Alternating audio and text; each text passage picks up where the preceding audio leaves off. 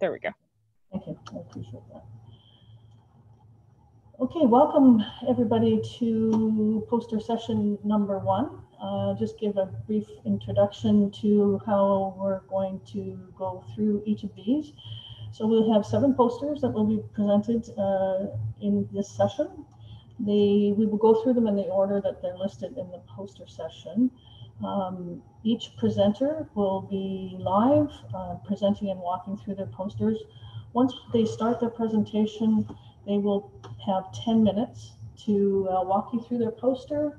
And we've asked each of the poster presenters to save 2 to 3 minutes at the end for individual questions for their poster. And that we also ask all of the poster presenters to stay till the end of the session as well, once they've all been presented, so that if there's some group discussion and conversation, then everyone can participate. So given that we are ready to go, Jill, are you ready to go? Hello. Actually, I was wondering, I guess I misunderstood. I have a colleague who's supposed to be presenting with me, and I'm just waiting to see that she's on the call. Is that okay? Let's check here. Sure. Can you share your screen while we're waiting? Who are you looking for as another person? Chicana, so she's in number 19. But I'll just share my screen anyhow, just to test that part.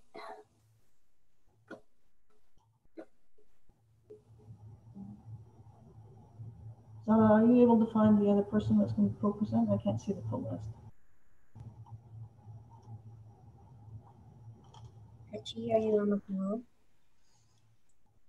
Probably not. Okay, that's okay. Okay. Oh, I was hoping that she'd be here. I'm so sorry. Okay, so I can go ahead anyhow. Okay, go ahead, Jill. I'm going to let you every poster presenter just introduce themselves and the poster, just so that no one has to listen to me. And I'm starting the timer, so you have 10 minutes, and I look forward to hearing your presentation. Thank you. Thank you. Actually, one thing I didn't do is, sorry, let me just 1 moment. Hi there. So good afternoon, everyone. My name is Jill Hidalgo. I'm a dialysis RN at St. Paul's Hospital, and I'm really excited to have this opportunity to share our poster and our findings from our qualitative research study promoting self-management, addressing the educational needs of new HD patients or hemodialysis patients. So our project started out as an idea and a research question just over 2 years ago. And today I'm supposed to have my teammate, Prachikana, who is I was hoping to present with me. But anyhow, I'm just gonna jump right in. So in our study, we basically, just scroll down here. In our study, we basically wanted to explore how to facilitate self-management in patients with end-stage renal disease. So these patients face many physiological and emotional challenges as they go through their treatment plan and lifestyle changes as a new hemodialysis patient. So pre-dialysis education plays a key role in helping patients adjust to their kidney disease and adhere to treatment.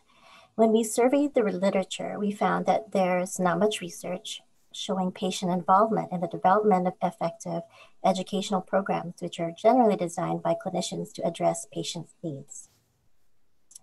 Our study had 2 objectives: investigate the educational needs of patients from their point of view, obtain patient and nurse clinician perspectives on the facilitators and inhibitors of a structured educational program to promote self-management in new hemodialysis patients. So how did we do the study? The study was done at Providence Healthcare at St. Paul's Hospital, the HD unit, which is 6 Delta. We used a qualitative research design using the interpretive description approach. For our procedures, we collected demographic data, we conducted focus groups with our nurse clinicians, and interviewed patients, patients in our unit. For our sample, we had 8 patient participants who spoke English, over 19 years of age, and new to dialysis within the last 6 months. We also conducted 2 focus groups with nurse clinicians, and we ended up having 9 registered nurses with varying levels of experience in dialysis that were of diverse age, gender, and cultural background. We also interviewed 2 male nurse leaders with over 10 years of working with managing staff and coordinating care for HD patients. Okay, so now I'll share our findings. So the patients we interviewed expressed several learning needs, including needing explanations about kidney disease, how the hemodialysis machine works, complications during and after HD, discussion of lab results and medications received during HD, as well as different treatment modalities. Recognizing the role in delivering patient education to new dialysis patients, nurses highlighted the importance of continuing education to address their own learning gaps and learn from other members of the renal team so that they could gain confidence in teaching patients and reinforcing what these patients may have previously learned. All participants noted that having a dedicated patient educator would facilitate effective delivery of patient education. In the absence of a dedicated patient educator, CNLs suggested providing one-on-one education in the first 3 runs or treatments, assigning senior nurses to these new patients, and introducing them to another patient peer mentor who could support them when they're on the unit. So in conclusion, we found from our research, what we found was that patient education is best delivered in a standardized format with concise content tailored to the learning needs of the new HD patient. All participants noted that having a dedicated patient educator would be most effective in facilitating this education. Participants identified several barriers, including lack of standardized material, funding for a dedicated educator to help patients navigate the overwhelming amount of information received as a new dialysis patient, as well as competing nursing priorities and staffing issues. We hope that the themes we identified from our study will support new dialysis patients by helping the renal team recognize patient learning needs and helping them to self-manage by giving them information and explanations that they may need to know. So in the future, we hope that these findings can be used towards a follow-up research project, developing and piloting a patient education program here at St. Paul's. So I'd like to acknowledge that this project was funded by the PhD Research Challenge Program, and special thanks to our mentor, Professor Rick Sawatzky, and our patient partner, Roselle Kalangan, for her contributions. And this concludes our presentation, and thank you again for your time. I'd like to open the floor now to any questions.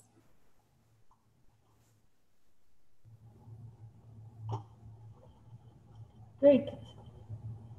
Thank you, Jill. Is there any questions from the floor? You can enter them in the chat, or if you've got the mute or on mute, just feel free to answer your questions. So I'm seeing one comment. Congratulations on a fabulous practice-based research project. So I agree. Is there any questions? Further questions? I have a question. When you say you have a patient partners, can you just elaborate a little bit for us what your patient partners did as part of this research team? Just in some of their experiences and your experiences working with patient partners? We actually only had one patient partner. Her name is Roselle Kalangan. Unfortunately, she couldn't be with us today.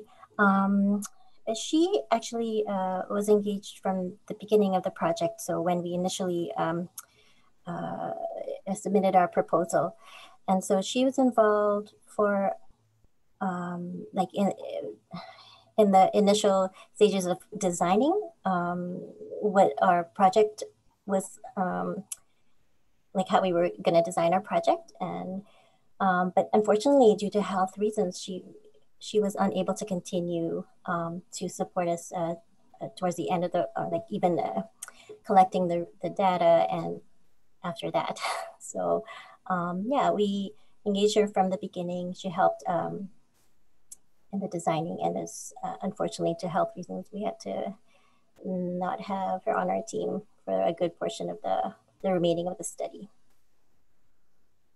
Great, thank you. And do you have any with the one patient partner, do you have any interest or ability to connect with new or additional patient partners to help you with the dissemination of the findings? Definitely, it was a learning process working with our patient, that one patient partner. I guess kind of in the future, and we're hoping that in a follow-up research project, we could either connect again with our patient partner and definitely engage more than one patient partner for a follow-up project. Because we found that, at least in our experience, that I think there was a burden of responsibility placed on the patient partner that was too much for one patient partner. So definitely in the future, we would have more than one. Great, thank you. And I see a question in the chat box here from Davina. There is always the challenge of what is wanted versus what can be done within the health system. How might you go about leveraging this work in your partnerships to advocate for new resources? I'm so sorry. I can't see the question, and I'm going to stop screen sharing. Yeah, that'll work. And okay, so sorry, I'm just as a heads up, we have 1.5 minutes until we move on. Yeah, so there's all the chance for what's wanted versus what can be done within the health system.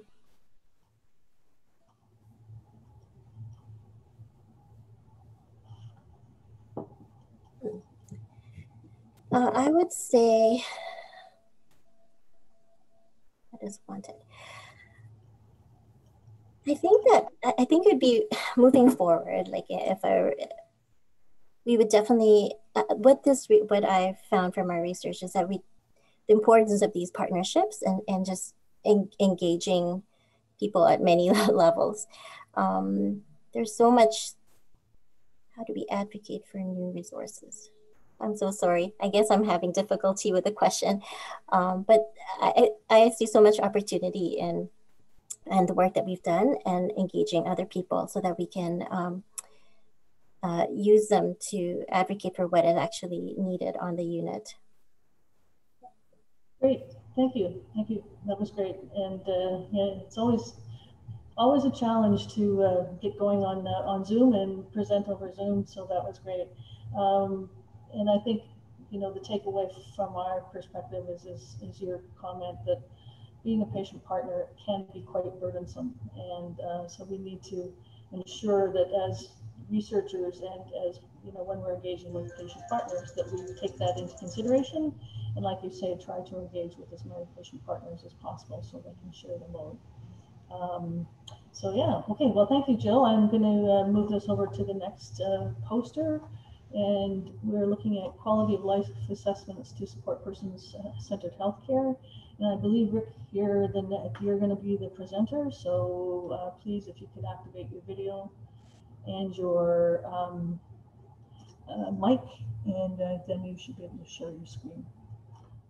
Yes, good morning, everyone. I'm calling in from a cell phone connection with limited bandwidth in interior, so I don't think the video is going to work, but I'm going to try to share my screen right now. See if that works. Sorry about that. But thank you for the opportunity. Can you see my screen? Yes, we can. We can see a few images. Yeah. Okay. Great. That'll I'll enlarge. Go up and down. That'll work great. Okay, I'll start the timer for you, Rick. So go ahead. Excellent. Thank you very much. So thanks very much for the opportunity. I'm just going to go into full screen here to share this work with you. This work arose from partnerships with healthcare providers and government and patients and family caregivers around what we're referring to as quality of life assessments, or all other terminology that's used is the use of patient-reported outcomes and patient-reported experience measures. And I've been doing this work for quite a few years. And increasingly have come to realize that there's different knowledge gaps and different knowledge needs of different users, whom we call knowledge users of this information. So briefly, quality of life assessments refer to the use of standardized tools to measure in a systematic way areas that matter to the quality of life of patients and family caregivers. And this could include their symptoms, this could include aspects of their emotional, physical, or mental well-being. And it could also include aspects of their healthcare experiences, such as whether they feel treated with respect and dignity, or whether they're involved in decision-making in the way they want to be involved in decision-making, and so on. And there's many different people that make use of this information. Clinicians, of course, healthcare providers like physicians and nurses and other allied healthcare providers, OT, and I won't go down the whole list, have been using this kind of information to track how people are doing on an ongoing basis. For instance, in terms of their symptoms, we're all familiar with the pain question, for instance, from 0 to 10. But healthcare organizations have also been using this type of information for quality improvement purposes to make sure that the services address areas that really matter to patients and family caregivers, and to be able to target areas for improvement. And then there's also government and health, more at the healthcare systems level, decision makers that use this information to track at a population health level, how is the population doing in terms of, for instance, their mental and physical health, aspects of their mental and physical health, but also their experiences with using healthcare services. And so we learned that that these different knowledge users have different needs, different purposes for using these types of tools, and different needs for learning and be able to communicate around these types of tools. And that motivated the development of this project. And in this project, we focus specifically on quality of life assessments to support person-centered healthcare for older adults living with frailty and their family caregivers. And our purpose was to develop, to co-develop knowledge translation resources to support the use of quality of life assessment tools with this population. And we did so by going through series of interviews and focus groups with each of the 4 knowledge user audiences. And those audiences are listed on the poster over here, include, of course, the main audience, older adults and family caregivers, and we had 11 participants.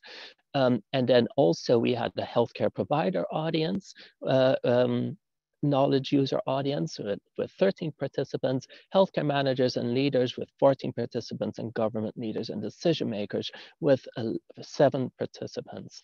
And through that, we developed what we call co-develops what we call tailored resources for each of these, oh, this is interesting. Each of these knowledge user audiences. So we first interviewed them, learned about their knowledge use, then developed some so first interview them, learn about knowledge needs unique to each of these audiences, and then develop some, co-developed with these audiences, some preliminary materials, and then went through formative evaluation cycles where we got iterative rounds of feedback on the resources we developed. And those resources are all available on our healthypol.com website, and I'll just show that very briefly. They include a couple of videos that were developed. Here you can see our website. It's all very much in plain language. We worked with a graphic artist. We worked with a communication specialist to develop lay language terminology, basically communicate effectively, and we worked with a video artist. And we developed these resources then to communicate for these 4 audiences about the meaning of quality of life assessments. and how they can be used. So for patients and family caregivers, you could see we have 2 infographic brochures that people could click on and download. And we have also 2 different videos. One is a live action video with actual actors, and the other is a whiteboard video. And similarly, we have resources for healthcare providers and resources for healthcare managers and leaders, and for government. And then I just want to draw your attention finally, and then I'll stop, to these Rick, additional your resources. screen share we've lost. So oh, sorry, but you could see it on our website, healthyqall.com. And so the additional resources include references where we give citations for every claim made in each of the resources. So they are truly evidence-based. And we also have an environmental scan related to each of the resources. I think I'll leave it there because I really welcome some opportunity for discussion, and I apologize for the bandwidth issues.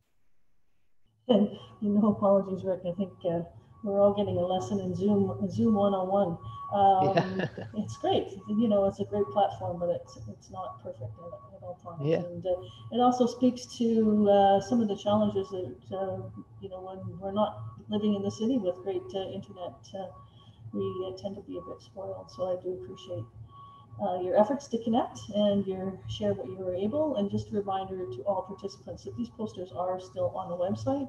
And I suggest that maybe what you can do is view the sessions and click on the posters, and you can view it on your own computer as well, just to reduce some of the stress on the presenters. So thank you. So we do have 2 minutes, and I'm wondering if anyone has a specific question for Rick.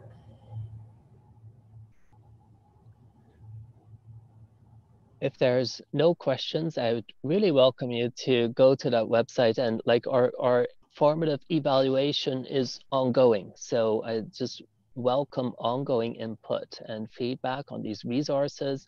We're going to develop that site further, focusing more on our methods cluster work on patient-centered measurement as well, methods and some other projects to do with quality of life assessments. So I know, Rick, you would have trouble sharing the link through your phone on the website, but we will definitely, like, the link is in the virtual poster in the Yes. view sessions. And and thank you, Travis. He's put that in the chat box as well. Oh, so, thanks so much. Appreciate thanks that. Thanks for helping out. This is a teamwork extraordinaire. Okay, so this is great. So thank you very much for your time. And I think what we can do now is move on to the next poster. So Lillian, I believe you're up next. And so Rick, if you can stop your screen share and your video. Oh, you did. Great. Stop your Yes, screen thanks so much. That's great. And so Lillian, I'm going to get you to open up your video and your mic, please, and share your screen. And while you're doing that, I will just introduce briefly. So Lillian's our third presenter, and she will provide us with her input here. Are you able to see my PowerPoint? Yes, we can see it. Thank you. All right, and I'm going to talk a little bit about the music headphones. So this is a project that we did with patient partners. Luca, who is a young person who has a family, his brother has mental health illness, and he was very interested about how music could help his brother and the populations. And we also work with Lily Wong. Lily is an older person who her mother had Alzheimer's disease. So she was also passionate about any kind of non-pharmacological approach that could help people with dementia. And we also have another patient partner, Jim Mann, who has been a really strong advocate and doing a whole lot of stuff that trying to promote patient-oriented research and doing research with researchers as well. So, so maybe before I go into about how we do the research, I will talk a little bit about the headphones. So the headphone is a little bit more than the regular music headphones that we use at home. The Silent Disco headphone has Lillian, are you advancing your slides? Because I think we've only seen the Silent Disco headphones. Is that all you want us to see? Yeah, I haven't advanced it. Okay, all right, okay, that's fine. I just wasn't sure. Okay. Maybe I'll move the next one, and I'll keep talking about the headphones. And yes, and why we use this particular headphone? The headphones has the noise cancellation feature, so it will really help the population of people with dementia to reduce the distraction from the environment.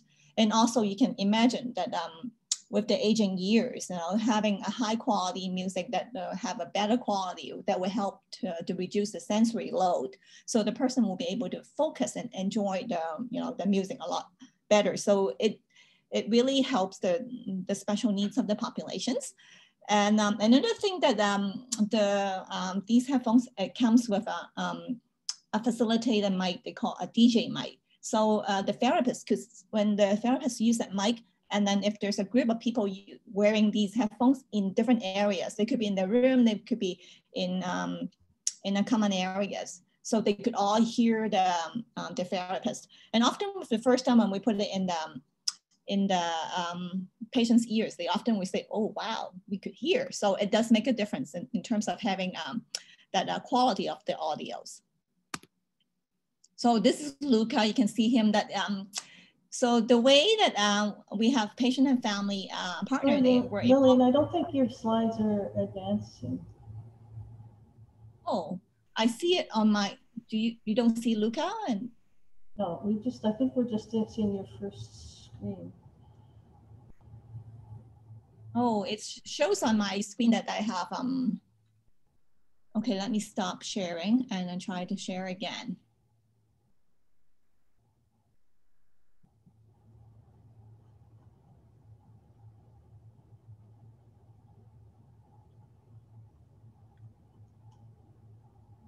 Sorry about the technical difficulties. Okay.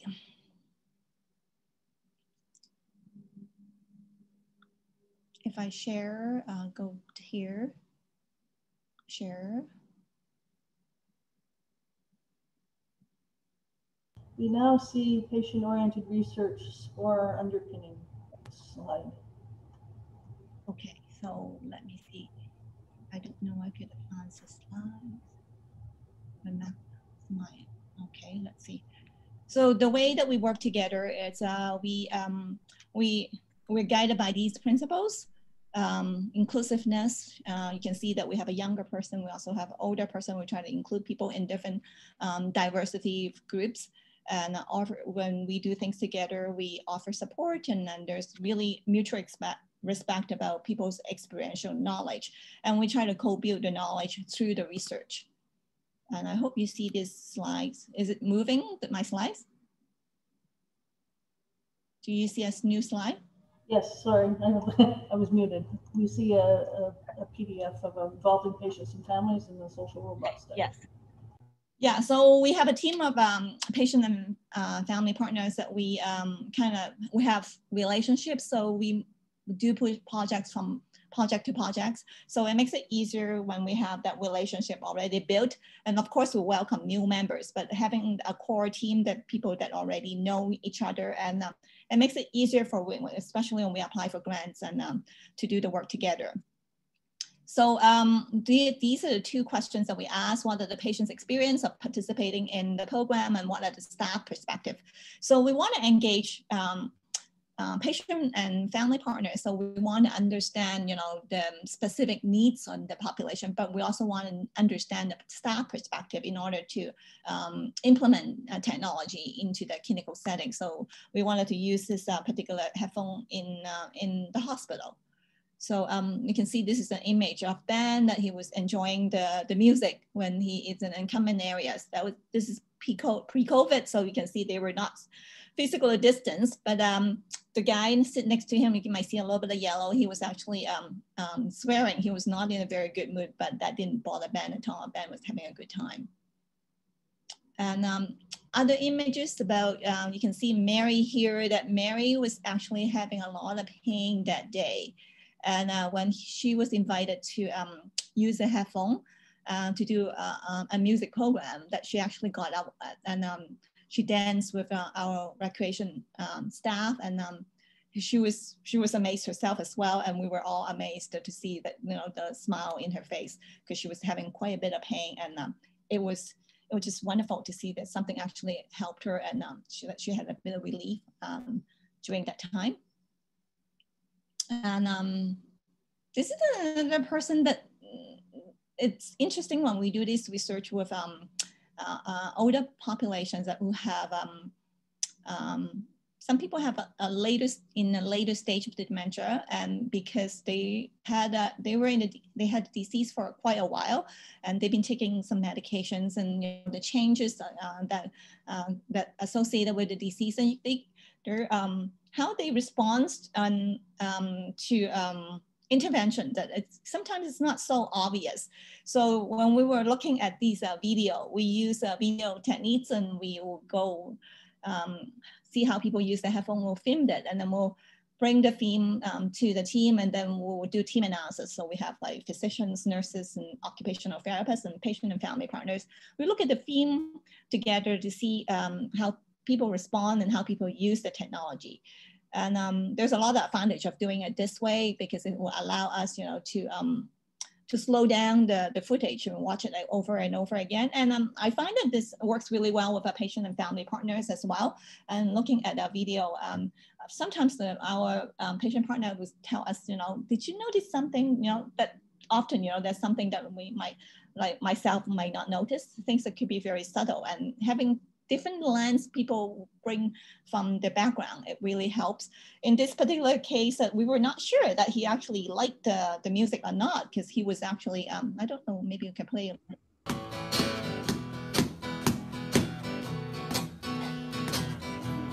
So you can see that his face, he looks kind of angry, and he was like tapping that chair. So I wasn't sure that he really liked the music or not.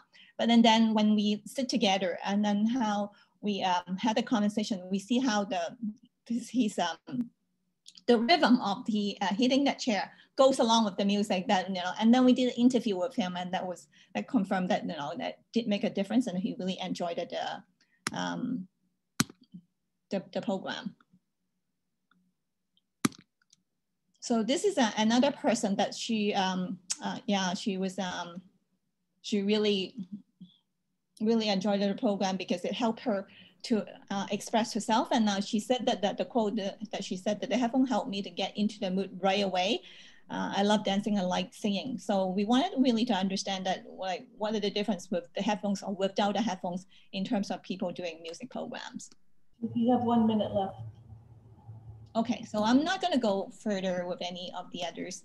So I'm just going to leave it with the posters. And yeah, so I welcome questions. And there's a little QR code. And if anyone who have an interest in the to watch these videos, and they will be available if you go use your phone to scan that QR code. Great, thank you. Thank you. Very interesting. It'll be interesting to hear some of the findings as well from your study as they come forward. I really like the idea of the noise canceling headphones as well. I think it really helps people filter and listen and focus. So thank you very much. Okay, so if you can stop sharing your screen, Jillian, I'm going to ask Alanna, she's up next with our oops, there's my timer, for the next poster. Thanks, Lynn. So I'll just pull up my poster here.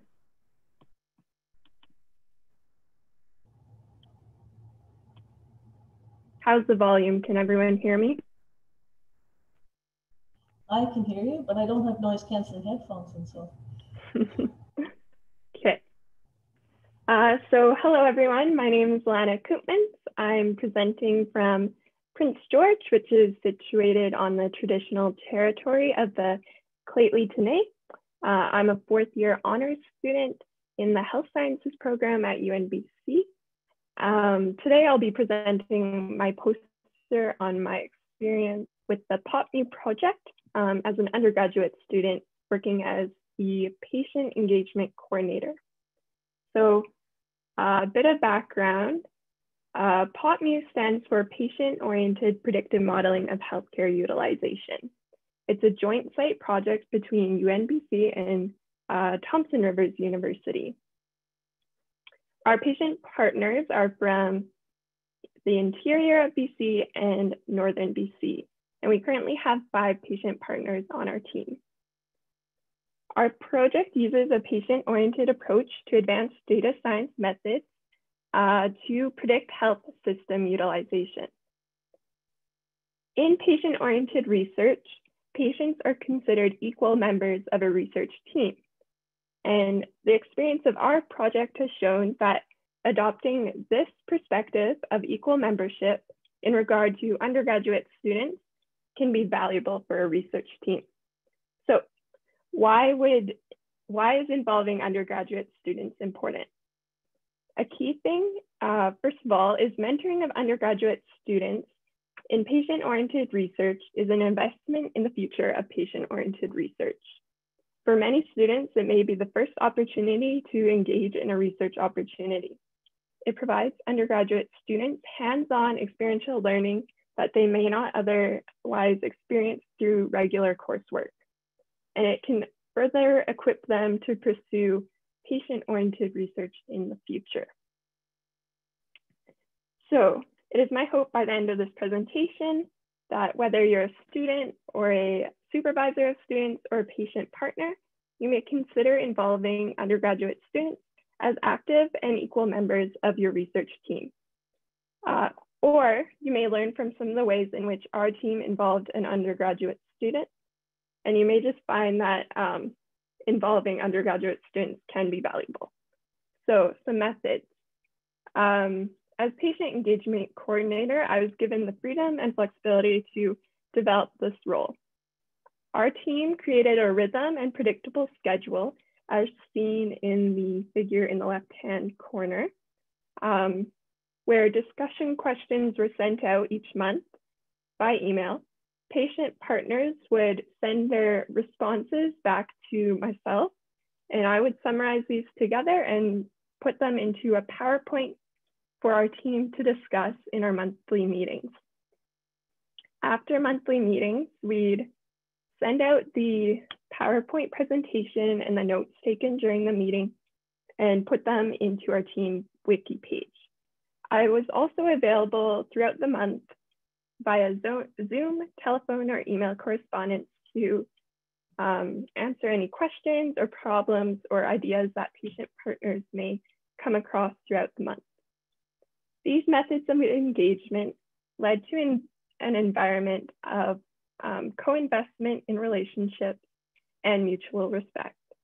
So in regards to co-investment, effort was put in by all members of the team to develop relationships. Sharing of thoughts and opinions wasn't one-sided, but was coming from everyone on the team, including researchers, students, and patient partners. And then in terms of mutual respect, each member of the team was regarded as valuable. It was realized that each person has their own views and opinions, and there was space made for everyone to provide their views and opinions. So in the middle table, we can see a few of these examples, and the co-investment and mutual respect was evident or displayed through knowledge and expertise, organization and consistency, and time. So knowledge and expertise, we realize that each member of the team brings their own experience, and students have knowledge and expertise too. So in the POPMHU project specifically, it was shown that in terms of technology, the student was able to provide a fair bit of support and knowledge in that way. Organization and consistency recognize that respecting one another's preferences for formatting documents, or that's one example, just respecting each other and making the methods to do so. And then in terms of time, it connected to both themes. Each person was putting time into the project, and by being present and listening to others whenever we were meeting, this created respect and built relationships. So I'll move into discussion. Developing a team and methods where each member is valued and respected is crucial. And involving undergraduate students and involving them as equal partners led to this in our team. So a quote that was said by one of our patient partners in the right-hand corner, we see, "I'm so grateful with this project. You have ensured we have your student assistant being there for us whenever we require her support. This assistant has truly decreased barriers and allowed us to feel comfortable as contributors, respected, and feel like team partners."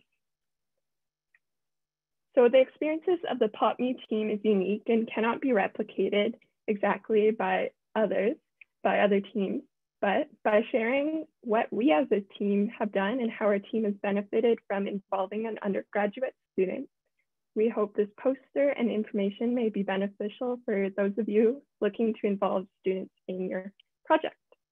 And I'll just give two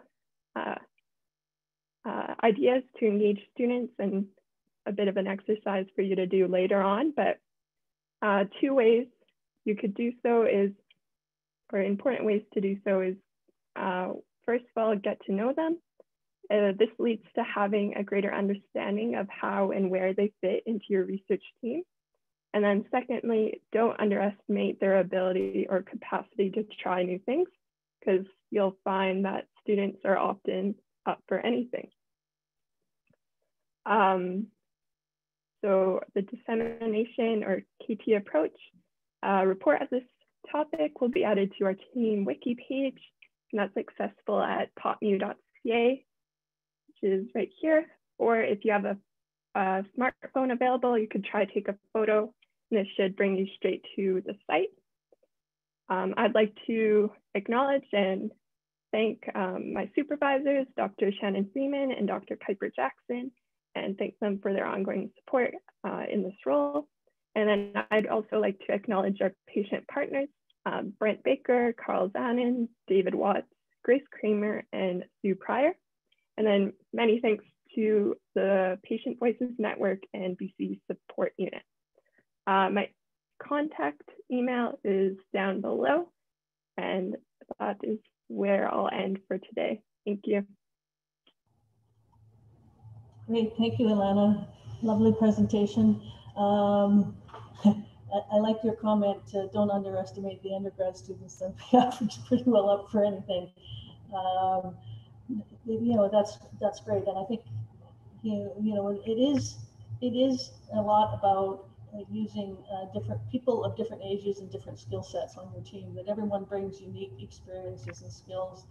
And it's about understanding, like you say, getting to know each other, developing a working relationship, and building on what the skill sets and experiences are coming in. So thank you, lovely. Is there any other questions for Alanna?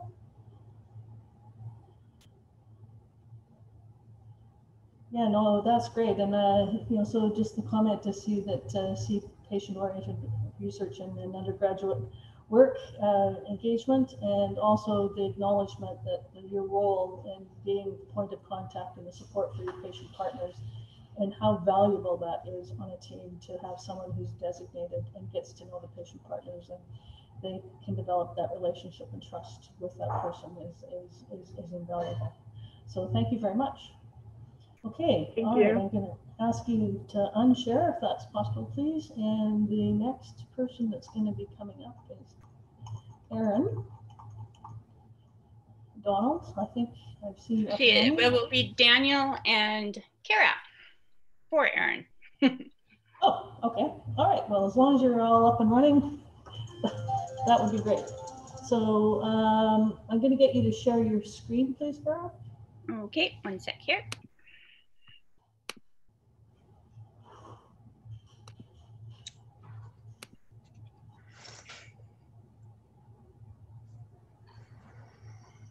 It'll just take a sec. Yeah, no problem. I won't start the timer until you're ready to go. So we've got time at the end and some leeway. So okay. Yeah, we weren't quite sure what to expect here, so we kind of tried to prepare for lots of different scenarios. But anyway, I think Daniel will start us off.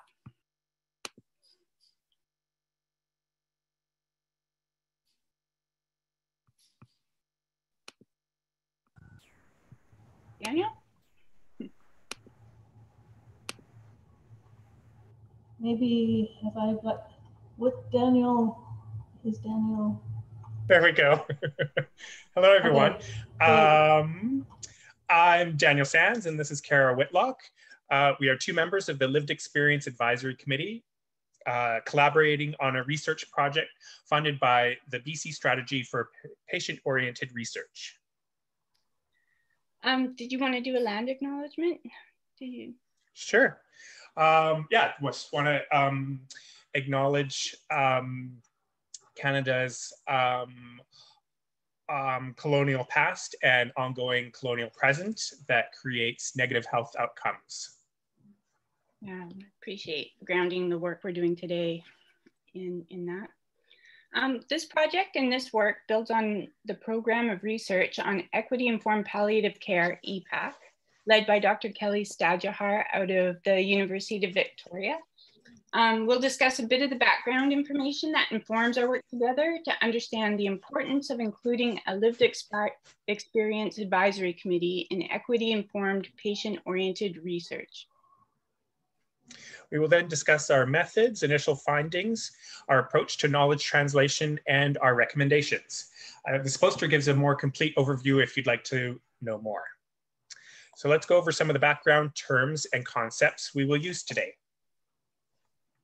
Okay, first up we have structural disadvantage, which we use as people who face structural vulnerabilities, for example, homelessness, poverty, criminalization, racism, stigma, and who also have chronic illnesses such as lung, liver, or kidney disease face severe disadvantages as their health declines. Next one is inequity. These systematic and social inequities can lead to multiple unmet health needs, lack of trust in the healthcare system or its providers, and feeling judged when seeking care for issues such as mental health or substance use. Lack of representation. Research that our team has done suggests that the perspectives of people who face such inequities are seldom considered, especially when they interact with healthcare providers. PROMs and PREMs. Patient-reported outcome measures and patient-reported experience measures offer a potential avenue for making the needs and concerns of structurally vulnerable persons visible within the healthcare system. Although we know how PROMs and PREMs can help other populations, we don't have much information about how this could be accomplished for those of us marginalized by the healthcare system. Okay, methods. The aim of this study is to advance methods in the implementation of PROMs and PREMs with people experiencing homelessness, substance use, or mental distress who also experience chronic illness. We hope to identify and explain in the context of lived experience what is most important to measure and the best way to measure it. Our Lived Experience Advisory Committee met virtually with 2 research team members 8 times from May to August 2020. Our small group size and the longer 2-hour meeting times provided an opportunity for a close team relationship to form. Relationship building was foundational to our process, and we worked to create a respectful and more equitable research space. We took the time to get to know each other, and we didn't even start talking about PROMs and PREMs until around the 5th meeting.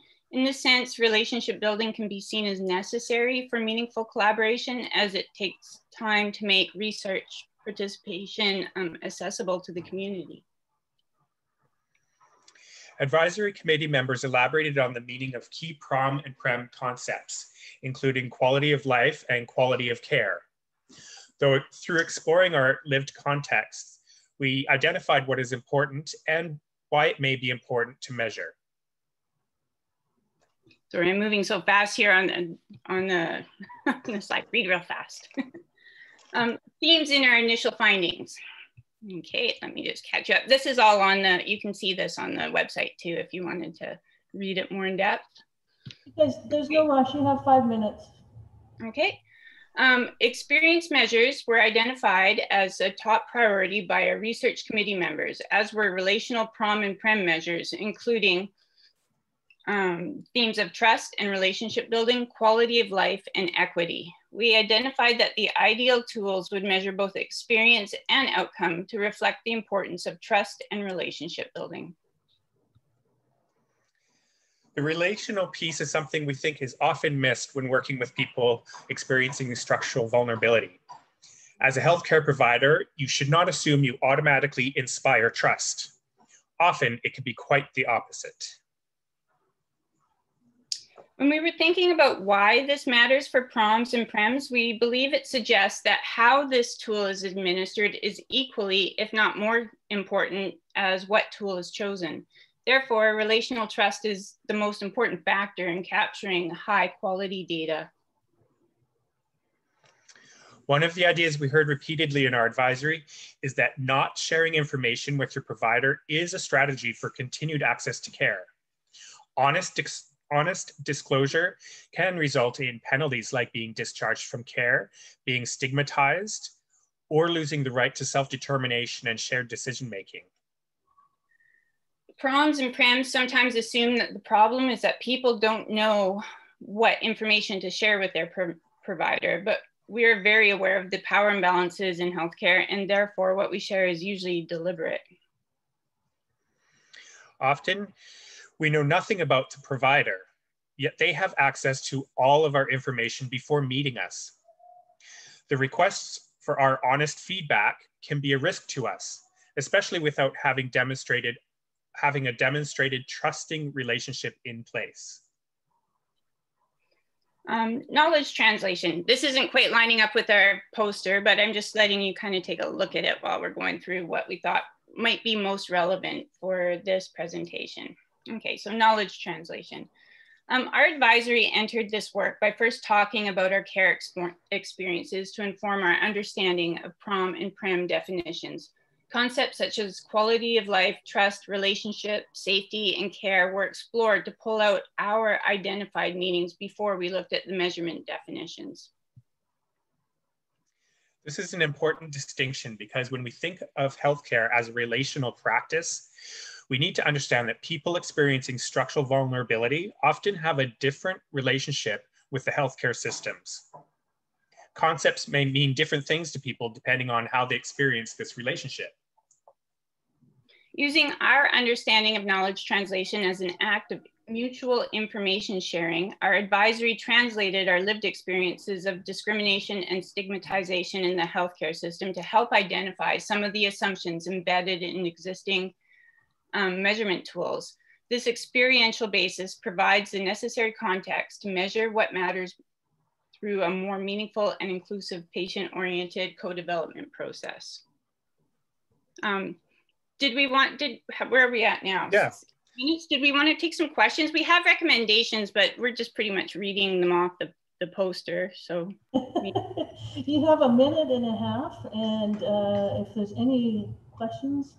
There is one question, what does it mean to be equity informed? And can you define it in the context of your project? I think equity informed is realizing that not everyone has the same access to service and not everyone has the same relationship with service. And so understanding that, it means you don't assume we all have the same universal experience, you know. There's a question from the rural-urban divide, question mark, from John. John, would you like to explain a little more what you're wanting to know there? I think you can unmute yourself, John. Yeah, I've done that. Yeah, I'm concerned about the availability of, for instance, palliative care and extended care in a community such as Valemount, where we have to send our pioneers away, and isolating them and isolating ourselves. I hope that's a relevant question. From what I know, and I'm by no means any kind of expert in this context, but I've heard that rural areas have a very different experience of palliative service access. And I think that and also too, what kind of palliative services would be important may be different too. So, but for Daniel and I in this our role in this project was to speak to the lived experience, like for being people who have had experiences with homelessness and chronic illness. It felt important to include our perspective when developing even what the measures meant, or what measures to use, or what we're actually measuring. So we've been sort of working alongside each other for a couple of months now, hey? And I think one of the biggest benefits and side effects of this for me personally was just this empowerment that, you know, my experiences, my challenges, you know, they are of value, and, you know, people want to hear about it, and being a part of this advisory committee just really was empowering, and I felt listened to, I felt heard, I felt seen. Yeah, and it was, yeah, it was really, yeah, really quite amazing. So I do hate to cut off this dynamic presentation and excellent presentation from the two of you. Thank you for going with the flow and being prepared for anything and doing a fantastic job. Great tag team. Again, the PDF and the resource will be a fantastic tool, and you really do speak to the incredible value that partnering as a person with lived experience, the richness it brings not only to the work, but also to the dissemination and sharing of the information as well. So thank you very much. We really appreciate your time. I'm going to just ask you, thank you again, if you can turn off your videos. And I'm just trying to keep us on time. There will be time for conversation at the end of this, so please keep that in mind. We can have that further conversation. So the next presenter will be Davina, I think, presenting a scoping review on behalf of her team, and I'll let her take it away. Okay. Hopefully you can hear me okay. Hi, everybody. What a hard presentation to follow. That was amazing. And I've seen so many great presentations, so it's really awesome to be here. I've just noticed my screen has gone blank. Are you able to see the poster for the audience? We see the end of slideshow, so I think you just hit exit or something. There you go. You're back up and running. There we go. Okay, so hi, my name's Davina Banner. I'm based at UMBC in beautiful Prince George, which is located here on the traditional ancestral territories of the Lake Tenay, where I'm very pleased to be able to live and work, and also pleased to be able to present today on behalf of our team. And so our trainees, Jennifer and Hayden, this presentation will speak to their literature review, and I'm presenting on their behalf. But our wider team, I'd also like to recognise Mark Baines, who is our patient co-lead, who is the Vice President of Heart Life, and has worked with us for some time. And so, as many of you are aware, patient-oriented research has really become a new frontier in health research globally, and particularly here in Canada. And we've seen a real rapid growth in patient-oriented research activities across all of the healthcare domains. And while this growth has been amazing, it's also really revealed some areas of challenge and some areas that really need to be fixed. And so our work started really related to a presentation that happened during the CADIS conference. And it was recognized that patient groups were not included in conversations around evidence-based practice, but also that there were some contentious issues around compensation and conflict of interest. And so Our work has really evolved around that to explore more specifically how compensation and conflict of interest is managed and understood in the context of patient-oriented research. And really our goal is to bring about a conversation of how we explore compensation, conflicts of interest, but include those activities with our patient partners, our community partners, who may not be as familiar with those kinds of terminology and processes. And so we were funded by the Michael Smith Foundation, and our team is a diverse group of stakeholders. And the research itself will involve a literature review. And here we're just going to present our foundational findings around what compensation and conflict of interest means in the context of patient-oriented research. And we'll be following this with a tweet chat towards early November, and then a consensus building event. And so compensation is an expectation within the context of patient-oriented research, but we know from experience that that can be a bumpy ride. We know that many patient partners may not receive adequate compensation, or may not receive compensation that's appropriate to their needs or preferences. And we also know that often the financial elements of any research projects can be quite a mystery, and they can be quite a mystery to many team members. But for patient partners, as newer members of collaborative teams, this may yield really a new kind of language and a new area of the study that perhaps they've not necessarily had experience of before. And so we hope to demystify the process, but open a conversation around conflict of interest, and down the line to develop tools to support patient partners and team members to engage in open, transparent conversations around compensation arrangements, but also to allow and to encourage patient partners and others to ask very real questions about conflicts of interest. And so we started with a literature review, and we did the scoping review. We've screened 8 databases and over 20,000 sources, and we got down to a total of 61 articles. And within that, we had just shy of 20 articles that focus specifically around patient-related conflicts of interest and so forth. And then the rest were more on the traditional professional side, so healthcare providers and researchers and so forth. So the literature review we did in 2 tiers and then combined at the end. And this allowed us to look specifically around those patient needs, but also to look and cross-tabulate these with more traditional literature focused on healthcare providers and researchers. And so what we found was that there were really varied definitions of what conflicts of interest meant. And there was a lack of consistency about what constitutes a conflict of interest. However, typically we saw common areas like financial incentives and personal gains, but also things like socio-political influence as some of those kind of aspects of conflict of interest. And we also saw a real lack of consistency in the literature about how conflicts of interest and compensation were talked about. And so we had quite a lot of literature that had identified that the financial elements of research practice are often poorly described, poorly reported, and poorly understood.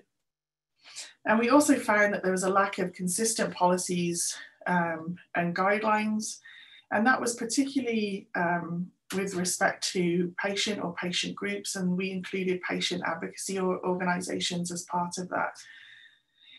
And a larger component of the literature that was focused on some of the challenges around commercial funding. So that's funding around funding that has come from an industry partner, and some of the challenges around that.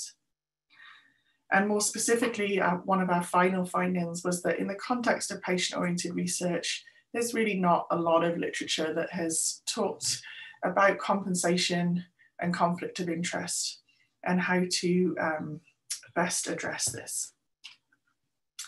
And so as a starting point, we will use these findings to inform a tweet chat where we hope to gain some insights and input from diverse stakeholders and the public around compensation and conflict of interest. But our long-term goal is really to develop some guidelines that can help us address this, and specifically some patient-oriented research tools that teams can use, both to empower and support patient partners to ask about compensation and conflict of interest, but also teams to do that together. Our final step will be a virtual consensus building workshop where we hope to develop some priorities, some shared actions for moving forward, and possibly some new research. So I kept it nice and short, but I would love to hear if there are any questions.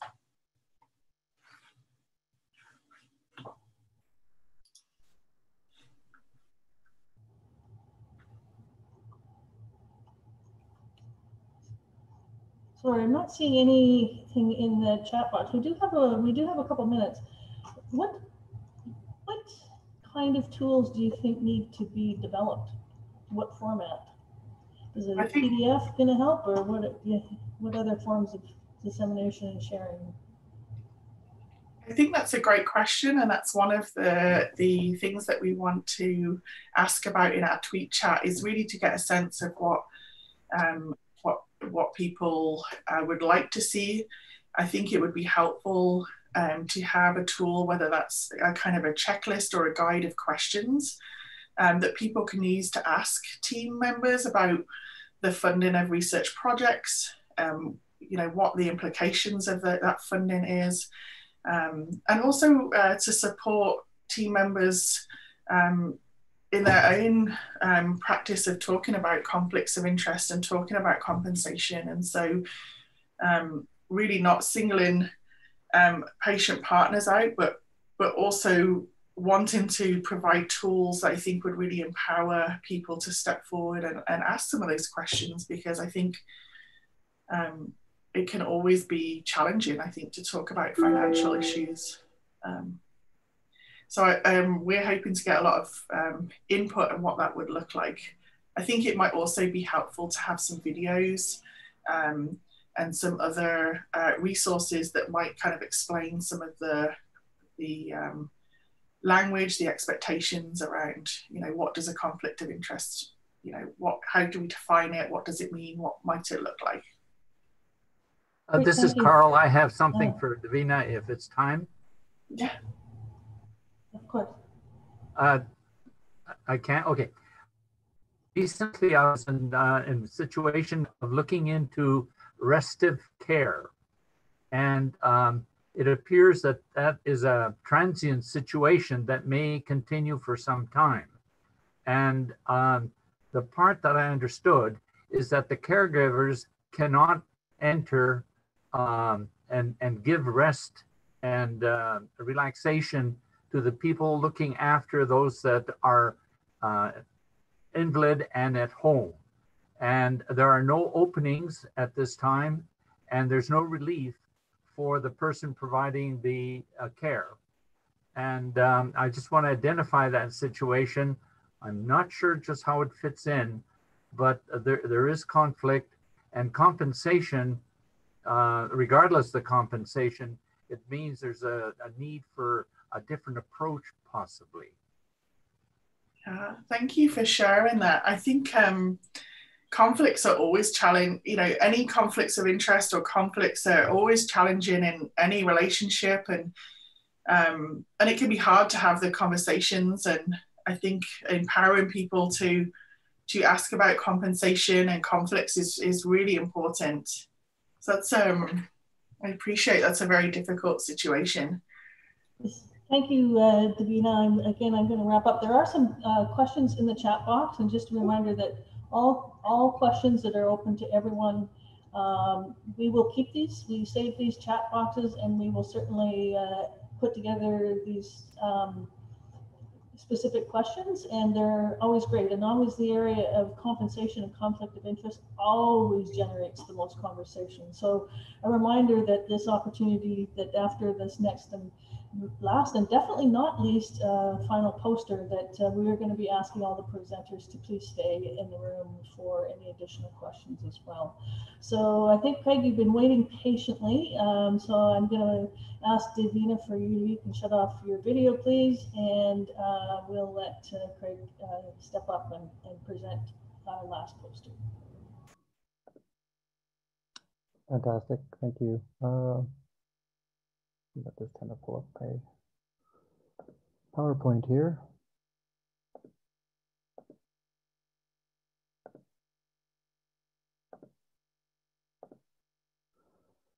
All right, hello everyone. Thanks for your patience, and thanks also for everybody's wonderful posters. It's very informative and good to see all of the wonderful work that people are doing. So I'm here to present on Wabishki Bizhiko Skaanj, White Horse, a learning pathway to foster better Indigenous cultural competence in Canadian healthcare and research. So I'll just introduce myself. I'm Craig Settee. I'm the coordinator of the Indigenous Peoples Engagement and Research Council that is a part of the CanSolve CKD network. It's a national kidney research network. It's one of the 5 SPORE chronic disease networks. I originally come from Winnipeg, and my family comes from communities around Lake Winnipeg in Manitoba. So here's the e-poster that was submitted from our team. I'll just give a brief synopsis on the sidebar there. So these are kind of our 4 guiding principles that we like to share about the pathway. So we encourage looking, listening, learning, and leading. And so the aim of that is to looking for researchers to observe and examine racial identities and biases, listening to Indigenous voices and stories by participating in learning markers, learning by enhancing knowledge of history of colonization in Canada and its impacts on Indigenous peoples, communities, and nations, and leading by reflecting on learnings and taking appropriate actions in building respectful partnerships. So from there, I'll move into the next part of the presentation and just kind of walk us through the learning pathway. And just wanted to note as well in the bottom of the bar there's also the QR codes on each of the slides. If people wanted more information on the learning pathway, it's available on there as well. So just to give a little bit of background, that CanSolve CKD, it's a national network that brings together kidney patients, researchers, healthcare providers, policymakers, and caregivers.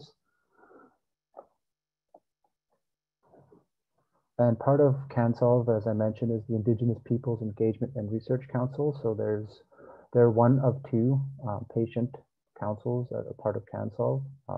However, this one is an Indigenous focused one. So there are 25+ members.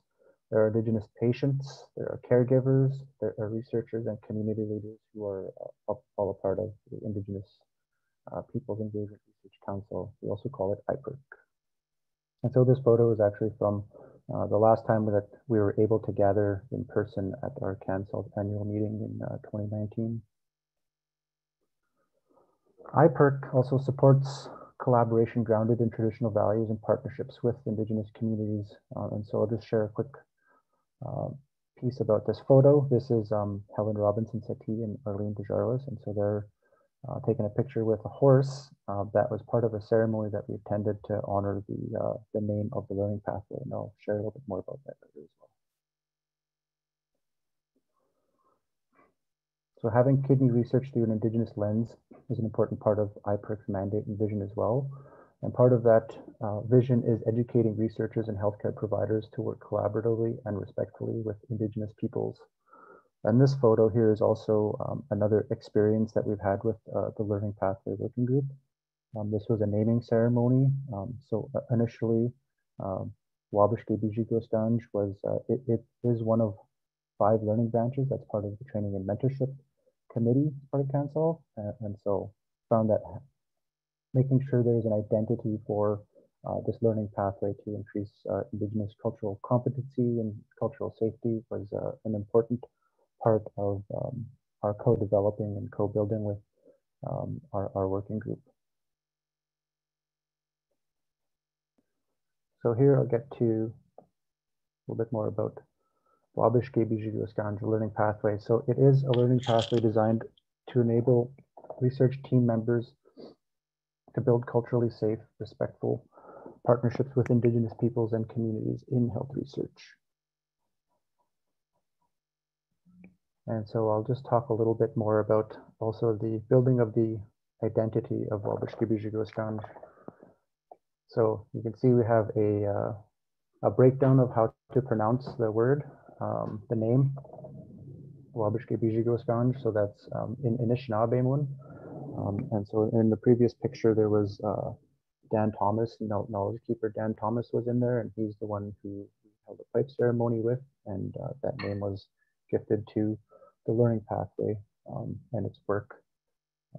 And so part of what Dan shared with us about the name Wabishki Bizhiko Skaanj, as you'll see in the logo there too, there's kind of one hoof of the horse that is kind of more prominent in the bottom front part of the picture. And he said there was teaching that came from him that was a horse that he saw in this pipe ceremony vision was that that horse was pawing at the ground and it was pawing at a root. And what he shared with us is that that root is racism, and that is also a part of the aim of the learning pathway, is to help to dig up that root and to help distill racism. So with that name, there were also colors that were given. So white, blue, red, yellow, you'll see in the logo here. And this logo is also developed by one of our working group members, family members, who's a graphic designer. So she was able to help share this image and bring it out from the conversations that we've had with her to help us bring this identity more to the forefront for the learning pathway. And for the learning pathway itself, I have this graphic, but I'll go into each of the learning markers that are part of there. So I think it's important to start with curiosity and openness to listen and learn. And so you'll see that there's a number of stops. There's Kairos blanket exercise.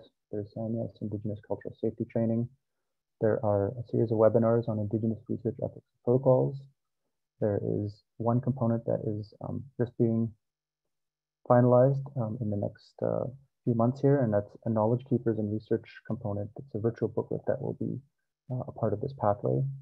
And there are, below that on the next stop is OCAP training. So OCAP is ownership, control, access, and possession. And that talks more about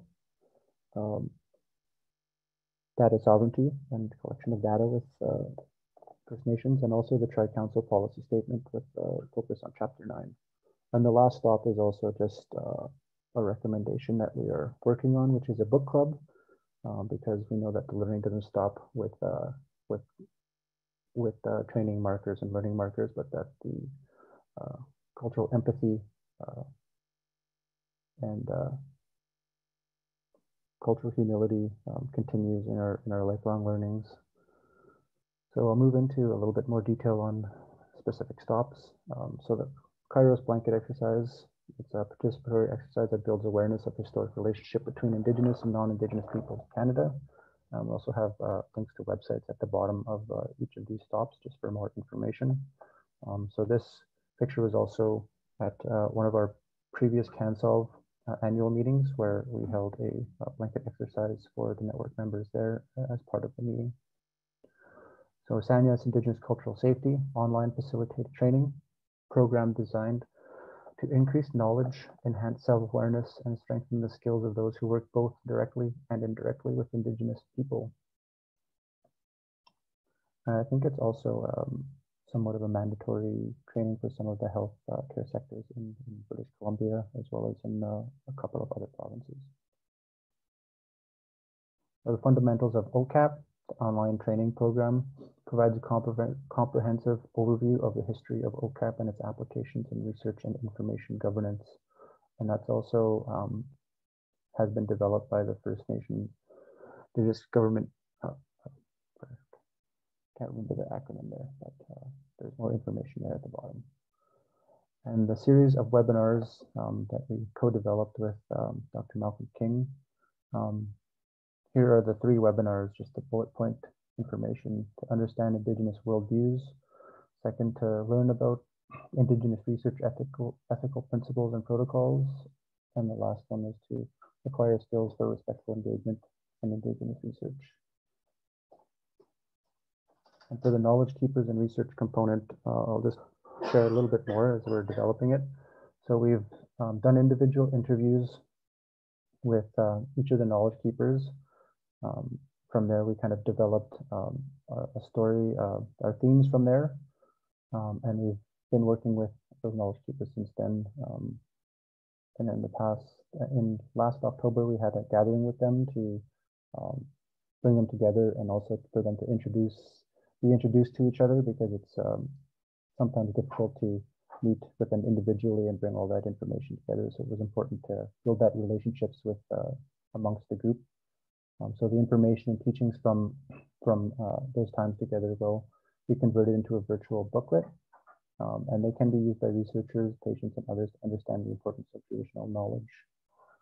And just to give the group here today a little teaser on some of the strands that were developed, just some essential foundational teachings, some preparation for meeting with the knowledge keeper, how to ask some knowledge keepers. There are different protocols, and so that's also part of the next step. There is an acknowledgement and protocol, and knowing that there are diverse First Nations, Inuit, and Métis communities across Canada, and depending on where you're situated, there will most likely be different protocols for different territories and different communities, so to be aware of that. And you'll have to come to the website later when we have the virtual booklet on there to get the rest of that information.